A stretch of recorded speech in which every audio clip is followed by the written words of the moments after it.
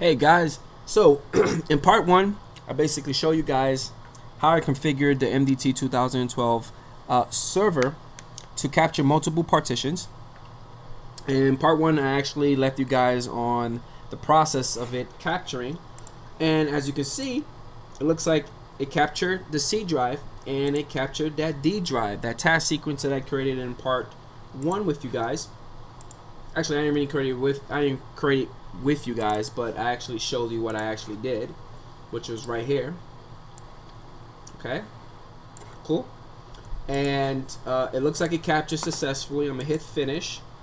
I'm gonna let the reference machine reboot itself, and it looks like it captured it. It looks like everything is working the way it's supposed to work, and I'm probably going to show you guys how to import the custom WIM image.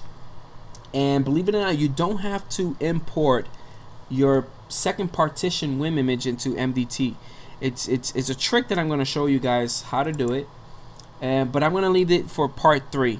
The only reason that I'm splitting it up because it's a long process, and I most likely I want to start the re-imaging process with the new custom image, and it's going to be another part 4 of video, and the part 4 video is going to be the final piece of it.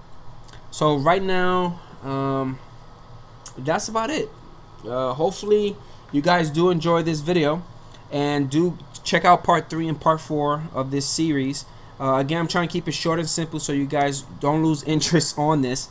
And hopefully I catch you guys later. Thanks.